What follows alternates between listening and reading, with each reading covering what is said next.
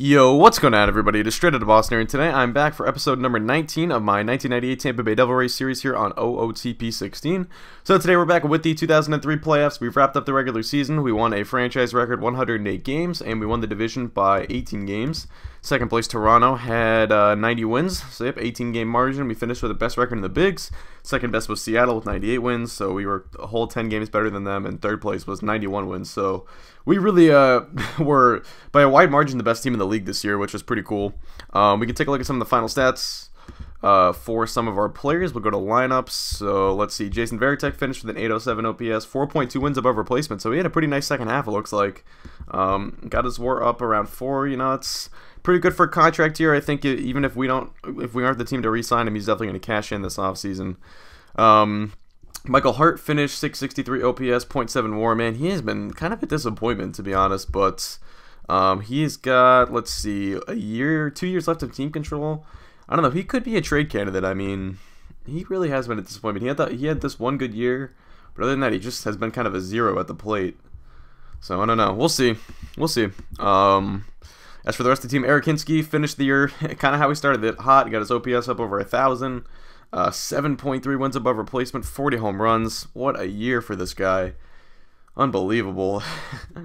Honestly, even I didn't expect he would be this good. And we'll see if maybe he regresses a little bit next year. But guy's been a beast, so hard to complain. Scott Rowland finished the year out. Let's see, 761 OPS, 3.2 wins above replacement. So his bounce back year didn't quite turn out to be that full bounce back year. I mean, he was better than he was the last couple of years. OPS was higher, his WAR was higher. You know, he was an above-average hitter for the first time in a couple years, according to OPS Plus. He got his home runs up to 20, so, you know, he did improve a little bit, but, I mean, he struggled enough in the second half that it was still kind of not what we're looking for out of the guy, but no Marcus Apart, 858 OPS, 4.4 wins above replacements. He has got 2 more years left on his contract, so probably not, you know, not quite peak Nomar, of course, but, I mean, it's really hard to complain about a guy who produces like that, so. Konerko finished here kind of cold, but, you know, did what Konerko does. He had 30 homers, OPS over 860, 4.5 wins above replacement. Ken Griffey Jr. had a monster year at the dish, 32 homers, 4.2 wins above replacement as a DH. That is pretty impressive right there. To accumulate that much WAR as a DH is pretty hard to do. Juan Marquis had a really horrible year. Let's check his splits, see if they are still kind of just a righty-lefty thing. Yeah, so it's still just, he just got too many ABs against righties for the numbers to look good. And Sepulveda finished out the year pretty well, so that platoon's still looking pretty well, or still looking pretty good. Randy Wynn, 800 OPS, 4.2 wins above replacement, so a nice year out of him. He's a free agent at the end of the year. He spent all 6 of his seasons with us. He was there when the Devil Rays, the organization began. He had 25 triples. Holy smokes! That's got to be some sort of record. 25. I can't remember anyone ever having 25 triples in a season. I don't know. Alright, so that is that. As for the rotation, so let's see. Manny Domingo, Chris Benson, Tony Saunders. So Hudson finished the year, 3.09 ERA. Benson, let's see, how did he do with us down the stretch? 4.13 ERA and 11 starts, so not quite what we're looking for, but 2.9 wins above replacement. So he must, yeah, his BABIP was 355, so the peripherals look pretty good on him. And really, you know, whether or not this turned out to be a good trade is not...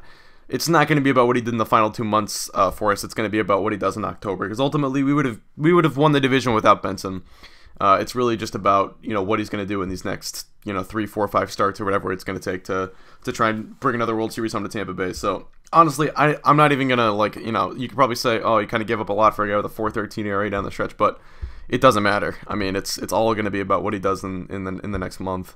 Zito, I think he went pitcher of the month in like August. I don't really know how, but he kind of struggled this year. Wasn't his best. Saunders had a down year. Domingo was better than he was last year, I guess, but still kind of would like to see a little bit more out of him. But the bullpen was really good this year. It's definitely the strength of our team. Ned had 46 saves. Rivera was really good in that setup role. He'll probably transition into the closer role next year if we pick up his option. I think he's got a $5 million team option. We'll probably pick that up the way he's been pitching. I guess his peripherals weren't that great this year, but still the ERA is kind of hard to deny. So we'll probably pick up that option. We'll worry about that in the offseason. But yeah, Nen had a really good year. Gonzalez pitched 107 innings. Holy smokes. He wasn't even up the whole year, but wow. He pitched 107 innings out of the bullpen. That is insane. But he was really good. Neal had a good year. Sadler, all these guys had good years. I mean, really hard to complain. Even Madsen came up at the end and pitched pretty well. So, all right. As for the playoff rotation, who are we gonna bump? This is kind of the tough question. I think it's gonna be down. It's gonna be between two guys, Saunders and Zito. And I think I don't know. Let me look at the postseason track record. Let's see. Postseason. So Saunders, he was really good last year in the postseason. He was a big part of why we won that World Series after Hudson went down. And I think Zito pitched pretty well in the postseason too. I mean, I think our entire staff was pretty good last year after Zito went down. Let's see, yeah, 2.61. So both guys pitched well last year. It's kind of hard. I mean, and he's a career 1.80 ERA in the postseason in 5 starts. I don't know. I think it's got to be between one of those two guys to bump from the rotation, though. I mean, Domingo, maybe it could be Domingo. I don't know, though. It's just kind of a tough call. I mean, we have 5 good starters. He was really good in the postseason, too, last year. I mean, the BABIP was low, but still, I don't know. I mean, it's not going to be Hudson, and it's not going to be Benson. So, I don't know. All right, well, we know what our 1-2 is going to be.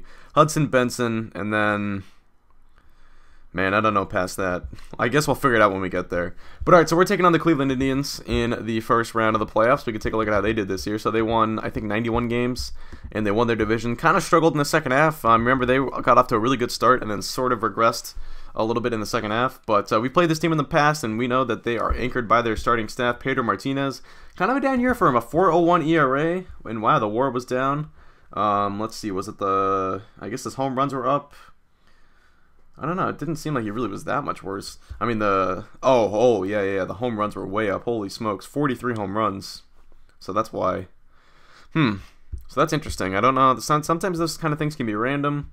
Sometimes they're not. So I don't know. It'll be interesting to see how he does in this postseason. But they still have Bartolo Colon, who's another one of the best pitchers in the game. 3.19 ERA. Pretty good stuff out of him. Not really a high strikeout guy, but he really never was in real life anyway. And then as for the lineup, Troy Glaus, Brad Fulmer, Richie Sexton, Felix Tovar, Kenny Lofton, Jose Offerman, Jay Bell. So some names you recognize there. They got Rafael Soriano in the bullpen. Rafael Betancourt, is this Mike Williams? Yes, it is. The man, is he? Yeah, he allowed the home run to Joe Carter. Ramiro Mendoza. Wow. Paul Quantrill, Casey Fossum. So some interesting names there.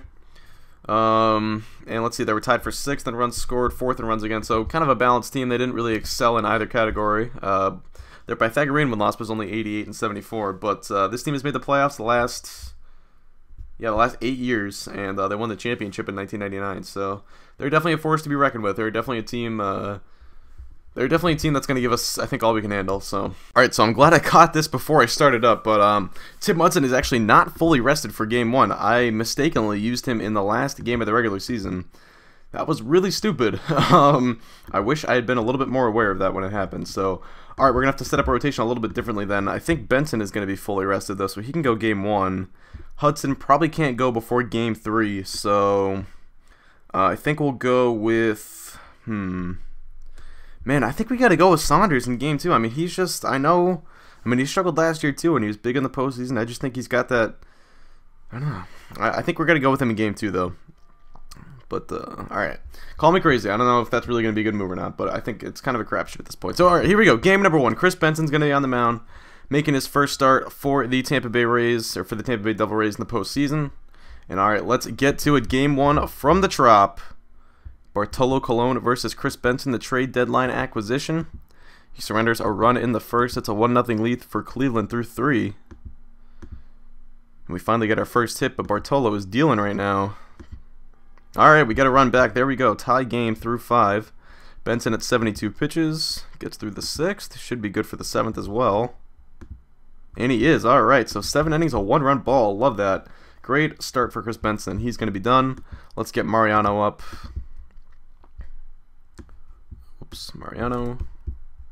Alright, and bottom half of the 7th. Nothing going there. So we'll bring Mariano in, and we'll get Rob Nen up. And let's see, Mariano, can you get us through the 8th? Yes, he can. Alright. Betancourt's on for the Indians. Let's see. Alright, Randy Wynn, a little 2-out double, looks like, or maybe a single and he moved up or something. I don't know. He's got up to second base, though, with 2 outs for Eric Kinski, looking for his first hit of the day. Let's see, kicks and deals. Wild pitch! Kim heads after it, but Wynn is going to get to third, so now the go-ahead run is just 90 feet away. Excuse me as I belch into the mic there. But alright, here we go. Eric Hinske, 295 with runners in scoring position this year. Let's see what he can do. Hinske tries to check his swing. The appeal, that is strike 3, and we are headed to the 9th. Still knotted up at 1. Alright, let's get Rob Nen in there then. The shutdown closer we got from San Francisco a year ago. He's very big in the postseason for us last year. Oh, and he surrenders a run. Yikes. That is bad. A solo home run to Brad Fulmer. Darn. Let's see. What did Nen do in the postseason last year, just out of curiosity? Yeah, he was pretty good for us. 1 earned run in 5 innings. 4 saves, 5 appearances. Alright, let's return to the game. Ooh, he was on the 97 Marlins, too. I never noticed. Or I never knew that. But alright, alright, bottom of the 9th now. We need a run. Let's go batter by batter. Paul Konerko due up first. He's going to face Rafael Soriano, the closer for this Indians team. 3.49 ERA this year, 33 saves. The 1-1 swung on hardliner out to left center. Lofton races back on the track. Gets out of here. Paul Konerko with a game-tying solo home run. 400 feet. And this game is knotted up at 2. Alrighty. Let's get someone up then. Assuming, let's see, yeah, Nen threw 12 pitches. We might leave him back out there for the 10th. I don't know. We'll see. We might at least have him start the 10th if we get there. But alright, let's see if we can maybe end the game here. Come on, Ken Griffey Jr. Can you go back-to-back on him? The 0-2. Yep, didn't. Okay. Struck out swinging. Now it's Scotty Rowland's turn. 0 for 3 tonight. The pitch, strike 3. Rowland thought it was outside, but it caught the corner. 2 down now for Sepulveda. Can he just get on base here? 1 for 3 today with a double. 2 gone in the 9th. Soriano winds up the pitch. Sepulveda swings. Ground ball up the middle for a base hit. Alright, so we get something going here. Now it's Veritek's turn. He's behind in the count 0-2 though. Swung on, lifted to left. Sexton retreats to the track. He reaches up. Can't make the catch. Sepulveda to third. Oh, baby. We're sending him. Come on, Sepulveda. The throw home. It's over with the relay. The tag. He's out at the plate. Oh, man. Sepulveda's gunned down at the dish. And we are headed to extras. Wow. What a dramatic start to this postseason. All right. Let's leave Nen in there. Let's get someone up, though, just in case. Maybe Sadler, because he was having such a good end of the year. But we've got plenty of candidates here. All right, we'll get Sadler up, though. Especially if you get these lefties at the top of the lineup coming up. All right, let's leave. Let's go until runners in scoring position for Nen. All right, and he gets through it, so I like that. Oh, yikes, did he get hurt? Oh, no, he got hurt, didn't he? Because Gonzalez had to come in. Oh, I really hope Rob Nen didn't get hurt. Oh, God. What is it? Oh, God. Yikes. Please don't be hurt. Please. I mean, the bullpen's been very good this year, but I think we might need Rob Nen if we're going to make a deep playoff run. I don't know. All right. Bottom of the 10th now. We've got a chance to end this game. Come on, Michael Hart. Get things started for us. The count is 2-1. The wind up the pitch. Hart swings. Ripped to short left. It's a base hit. Hart with the wide turn. He's going to head to second. It's a leadoff double. Alrighty. Let's do this. Come on, Randy Wynn. Let's just move him over. Don't strike out here. The pitch. Wynn swings. Line drive down the left field line. Sexton goes after it. He slides. Can't get to it. That's going to bounce to the corner. Here comes Hart. The throw to third. Okay, I don't know why they're going to third, but whatever. We win. Randy Wynn with the walk-off triple. Alrighty, what a dramatic game. A come-from-behind victory, and Tampa takes game 1 by a final score of 3-2. Whew, what a game. What a game. Alright, let's hope Rob Nen's not hurt too badly. Come on, is he going to give us a diagnosis? Nope, diagnosis pending. He's still out, though. It's not good. Alright, game number 2. We're going to have our man, Tony Saunders, on the mound against Pedro Martinez. This is a game Cleveland has to win. If they look at this pitching matchup, they have to win this. Unless they're not. Oh, no, they're going slow and Hart. Alright, they're not going with Pedro. I guess, is he not fully rested? Yeah, he's not fully rested. Alright. So Pedro's going to get matched up against Hudson in game 3 then, it looks like. That'll be interesting. But alright, let's do this. Game number 2. Let's just get back to Tampa. Alright, here we go. Game number 2. Sloan Hart versus Tony Saunders from the Trop. Let's see. I kind of want to bump Roland down in the lineup. Yeah, let's swap him and Veritek.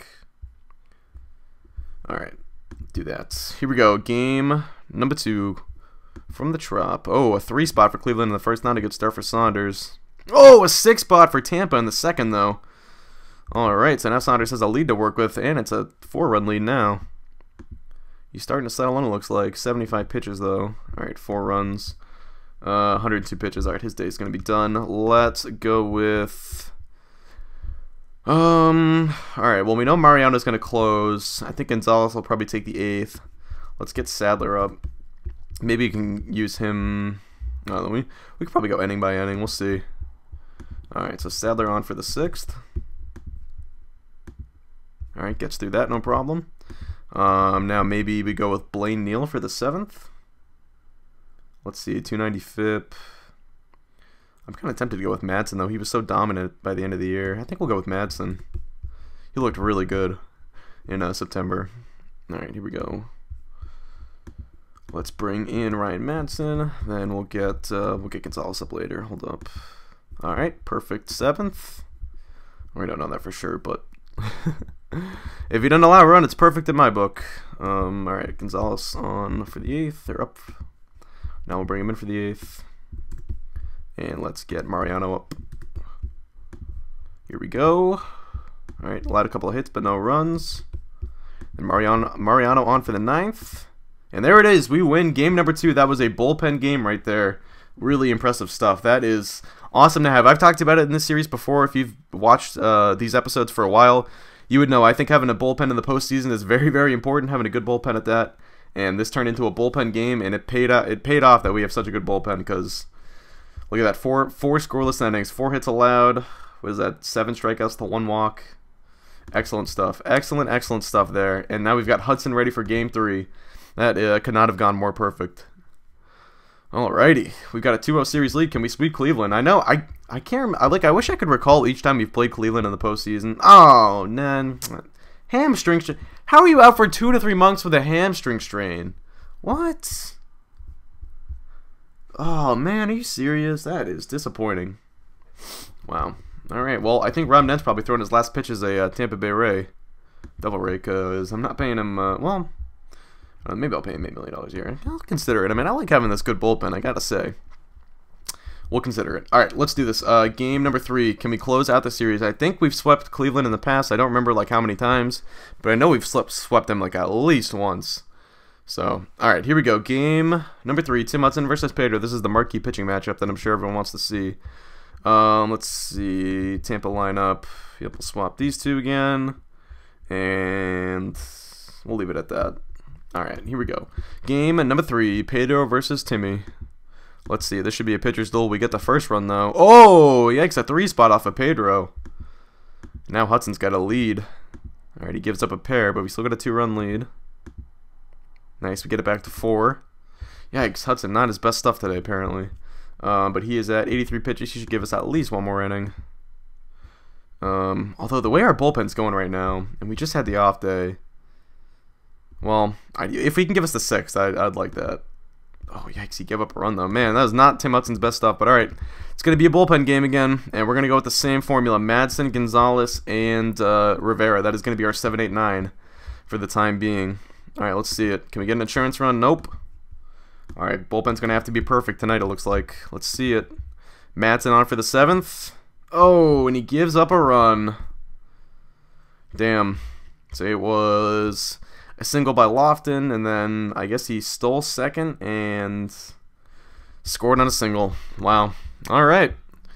So, I guess, I mean, kind of hard to pin that on Madsen. A pair of singles usually doesn't score a run, but...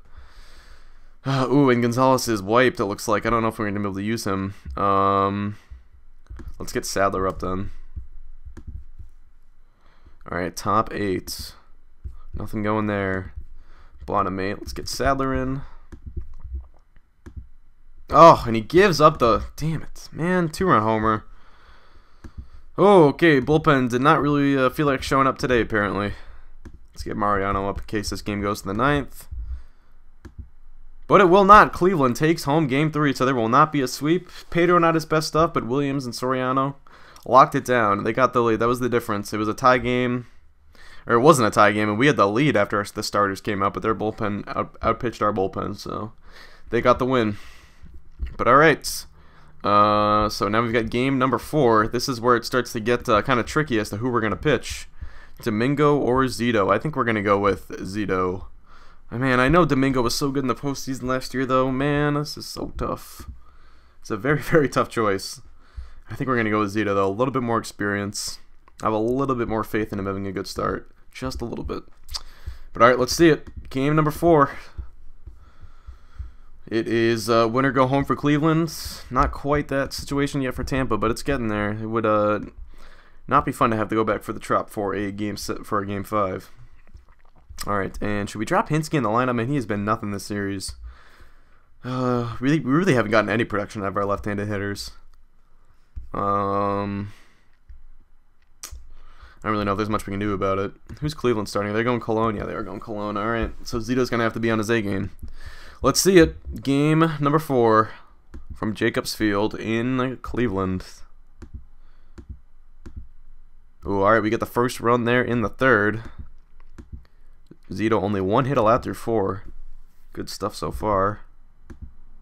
Bartolo's pitching pretty well, though. Zito's going to have to match him. Oh, a 3 spot in the 6th for Cleveland. Oh, boy, this is getting stressful now. 98 pitches. I say he's got 75 stamina. He might start the next thing at least. I don't know. I wish I could look at Cleveland. Okay, they have Offerman up. They got. All right, let's get. We won't get anyone up quite yet. All right, runner on second. Roland gets the second. It looks like got a double there. Come on, Michael Hart, do something. Lined into short center. Lofton digging hard. He won't get there. That's a base hit. Come on, Roland. All right, he's going to stop at 3rd. So 1st and 3rd. Double play ball is, or what am I trying to say here? Cleveland could definitely use a double play ball here, but let's see. Hopefully Randy Wynn is going to be too fast for it. The 1-strike pitch, Wynn swings, lays hard on the ground towards second. Oh, no, no, no, no, no. No! Come on, man. The one thing we couldn't have there. Ugh. Alright, let's, we'll start the inning with Zito. Let's get Blaine Neal up. He hasn't pitched yet in the postseason.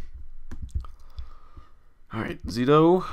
Oh, yikes. Things are falling apart quickly here. Let's get Neal in. We're just going to go half inning.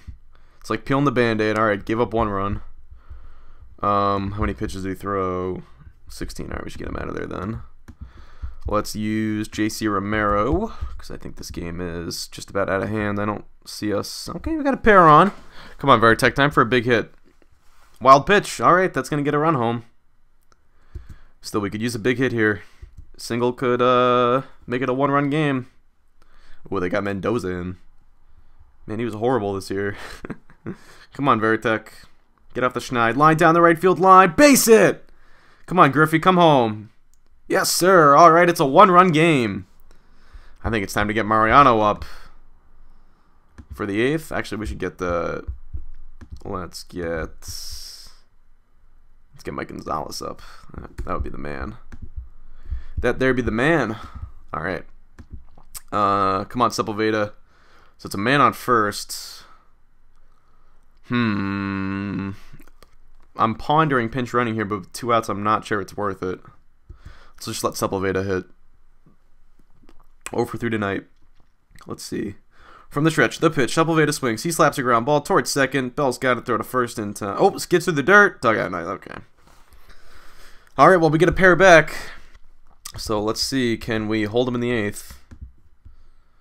Gonzalez is not quite ready yet, but we're going to bring him in anyway. He got the win in game 1, I think. All right, gets through the 8th. And all right, we'll get Mariano up in case we force a bottom of the 9th here, but we've got to get a run home. It's going to be Scott Rowland leading things off against Rafael Soriano. 2 earned runs in 2 innings so far for Soriano. But Rowland's behind 1 and 2. Swings, fly ball to center, Lofton back on it. He's there. 1 down. Michael Hart's turn now. He is 1 for 2 today with a walk. Swung on flare to right. Buchanan has got it 2 down. Randy Wynn is the last hope. 0 for 4 tonight. The 0-2. Wynn swings. Grounded hard. Right side. Bell digs it out there to first. Oh, it sails by Fulmer. All right. Wynn gets the second. So just like that, on a routine play that should have ended the game, Now one of the best contact hitters in baseball, Nomar Garciaparra's got a chance to tie the game up with the tying run in scoring position. Come on, Nomar. Time for a big hit. 3 for 4 tonight. The 1-1. Swing by Garciaparra. Hit on the line. Out toward left center. It's going to drop. Come on, Win. He's on his way home. He scores. Nomar Garciaparra with a game-tying RBI single. Wow. Oh, baby. Some late-game drama in this series. I like it. Come on, Eric. All right, it's Eric Hinski's turn. What can he do? 3-2 count. Garciaparra's going to be on the move. Soriano from the stretch. The payoff pitch. Running is Garciaparra. Hinski strikes out. All right. But we are headed to the bottom of the ninth. Tampa ties the game up. 3 runs in the last 2 innings. And we are knotted up at 4. Wow. This has been quite the series so far, I gotta say. Alright, let's get Mariano in there. Probably the best postseason pitcher, or best postseason reliever in baseball history, in real life at least. Let's see if he can duplicate that in OOTP. Come on, Mariano. Oh, no! Mariano! Oh.